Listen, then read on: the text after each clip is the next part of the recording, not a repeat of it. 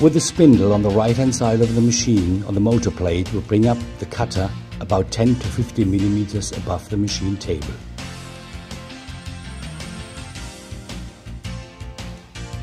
We take out the motor of its sleeve by carefully pulling it out. We remove the old cutter and replace it with a new one.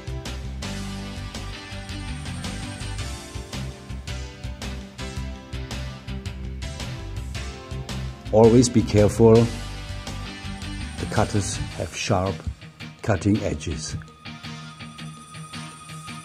The distance on the collet nut to the tip of the cutter is determined by the cutter type and is described in the machine manual.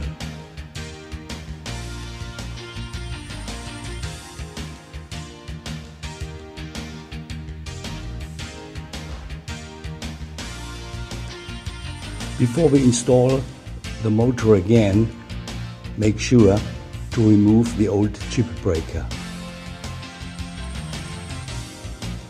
Take off the buttstop, flip it over and use it as a setup jig. By turning the knob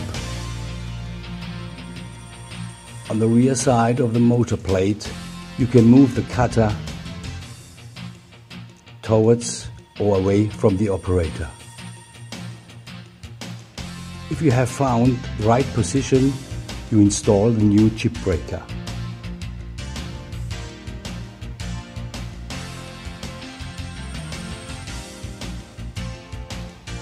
Turn the motor main switch on and cut the new groove into the chip breaker by pulling the handle gently up.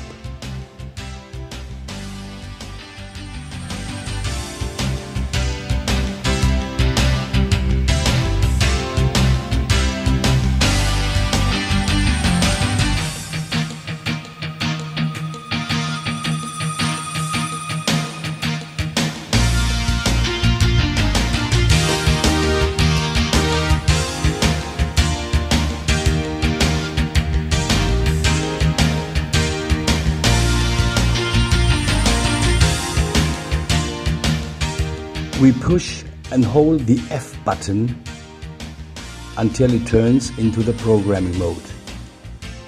You switch up until the display shows P9. Then you choose the digit and you set the desired digit.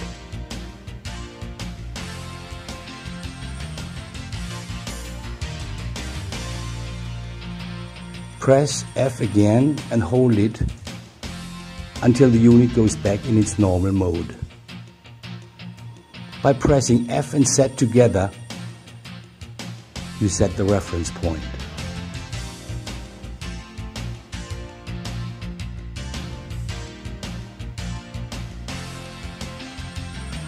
The same procedure applies for setting the keyway routing height.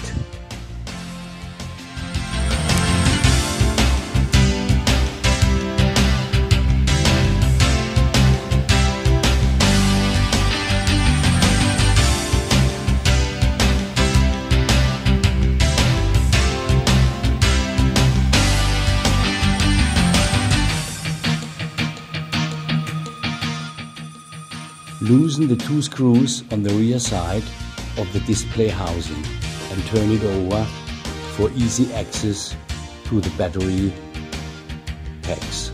Use a very fine screwdriver and open both little screws on the rear side of the display. Take out the old batteries and replace it with new ones.